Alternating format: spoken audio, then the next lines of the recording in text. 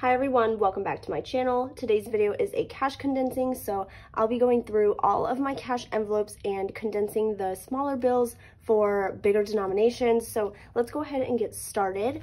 Here I have my month ahead binder.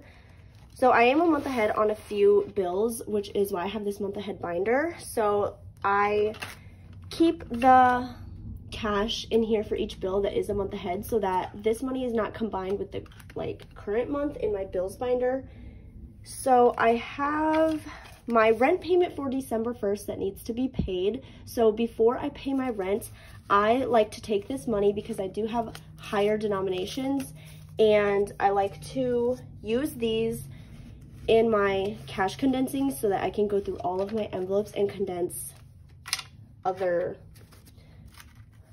denominations like 5s and 1s so that my envelopes don't get too bulky, because that is not good for these matte vellum envelopes. So actually I need to count this before I get started to make sure I have the correct amount. So let's give this money a quick count. I have 1, 2, 3, 4, 5, 6, 7, 800, 51, 5200,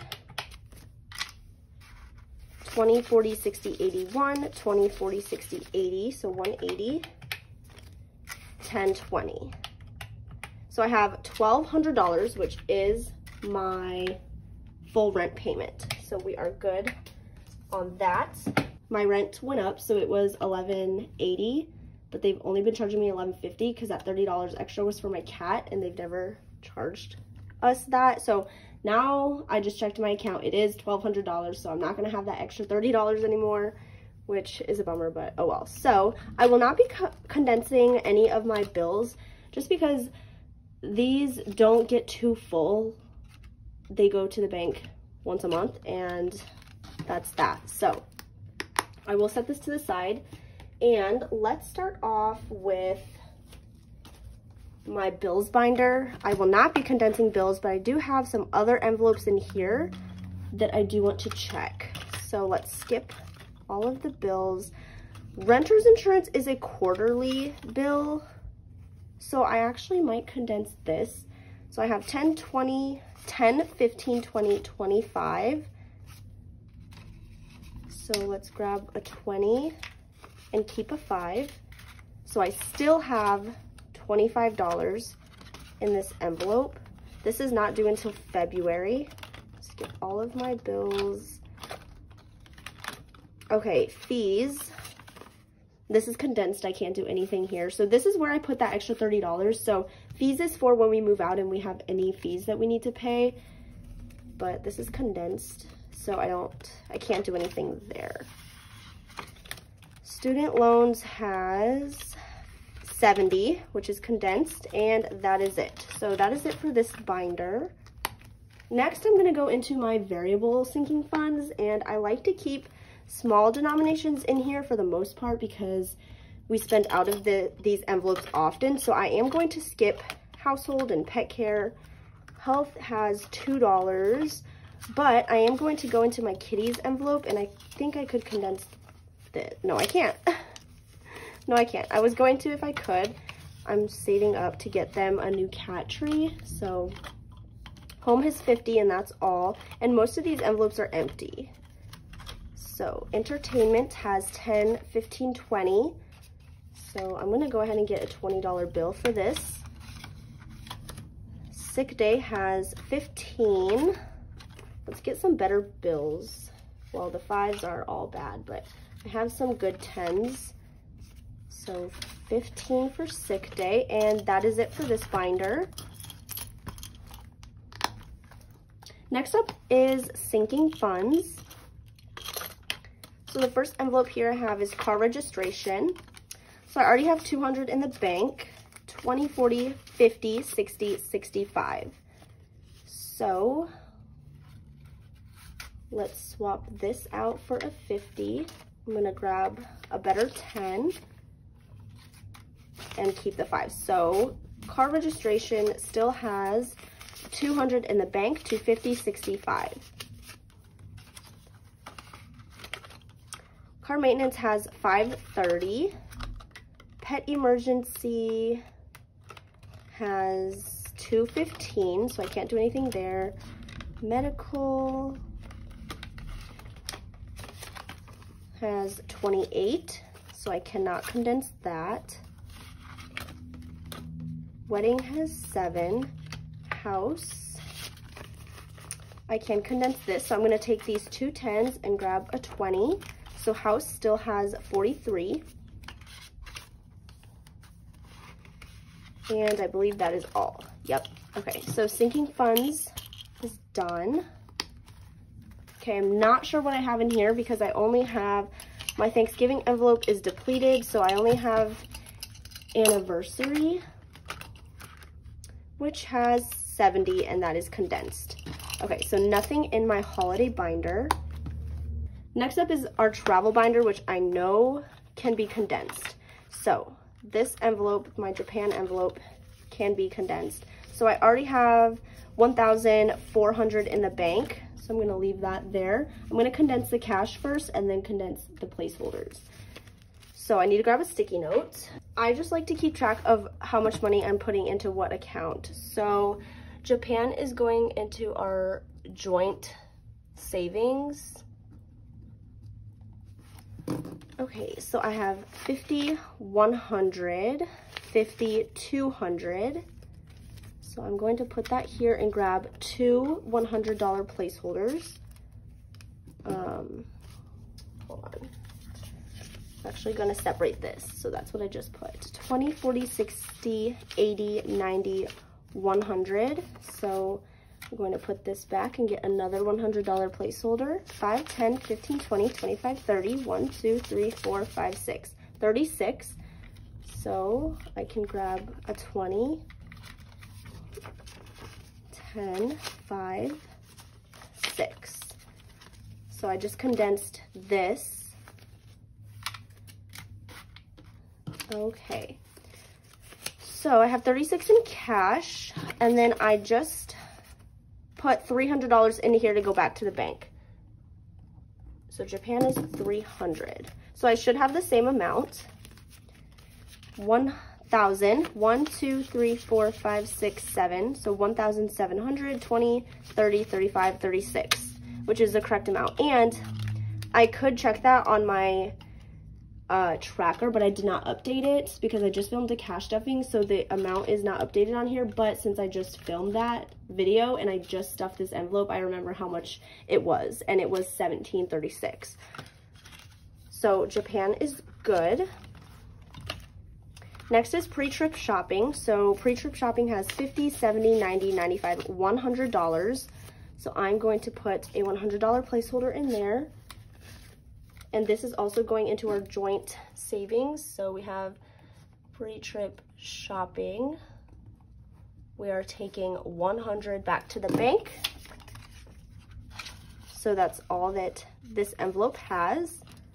Next is after vacation. So we already have 300 in the bank. I have 2 50s, so that can be a $100 placeholder. 50, 70, 90, 100. So that's another 100. Okay, so after vacation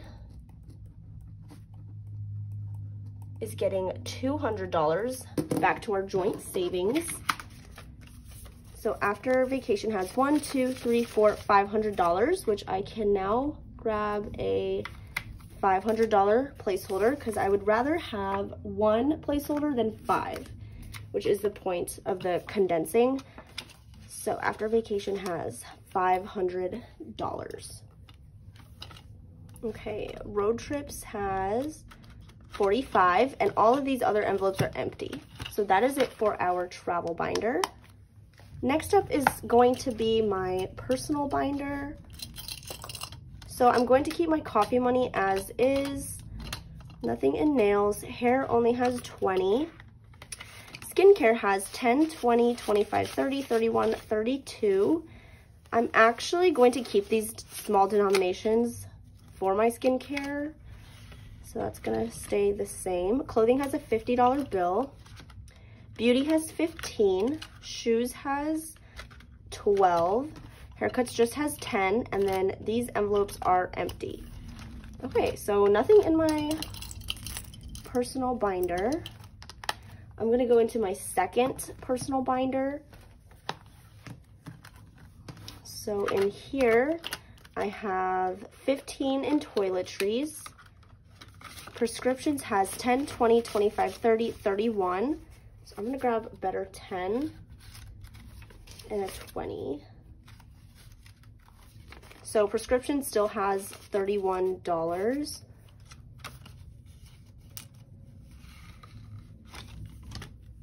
Dental, I haven't stuffed this. So yeah, I cannot condense it. It has 180. Electronics just has 100 already in the bank. My envelope for Logan has 20, 30, 35, 40. So I can exchange these bills for a 20. So I still have $40 in here. School has 500 in the bank and then 65, so I can't do anything there. Graduation photos has 55.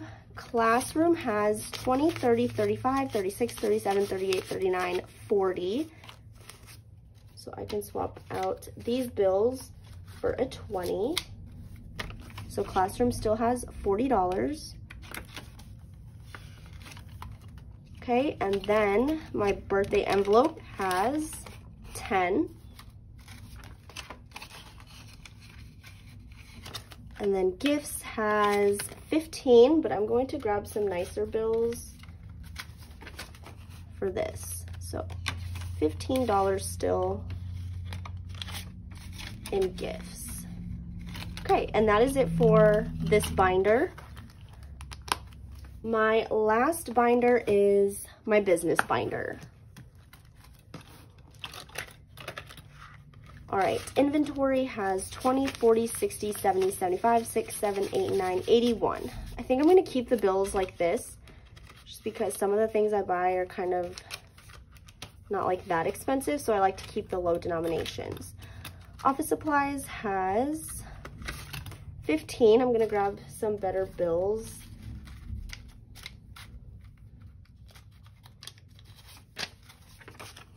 All right, 15 in office supplies.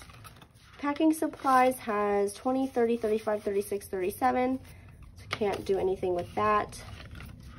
Equipment has 7.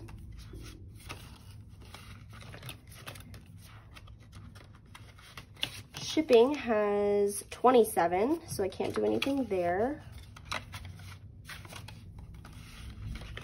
P.O. Box has 60. YouTube just has 10.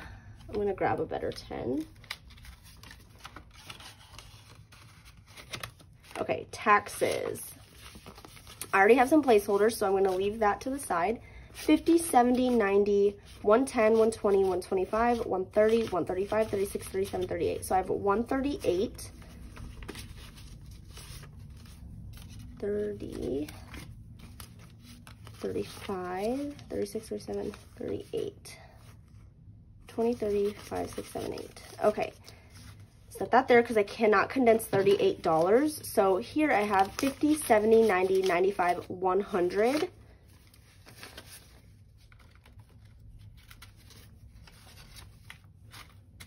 So I'm gonna grab a $100 placeholder, and then taxes is just going to my savings because this has nothing to do with Logan. So taxes is getting $100 back to the bank, but I can condense these placeholders. So I have 5,000, 6,000, 100, 200, 300, 400, 500, 600. So $6,638 in taxes. So I cannot condense the 5,000 and the 1,000. So 1, 2, 3, 4, 5, 600. So I'm going to keep 100, and this 500 is going to get a new $500 placeholder. So I still have 5,000, 6,000, 6,500, 600, and $38 in taxes. Okay, miscellaneous has $5. Canva Pro has 20, 40, 45, 50. So I'm gonna grab a $50 bill.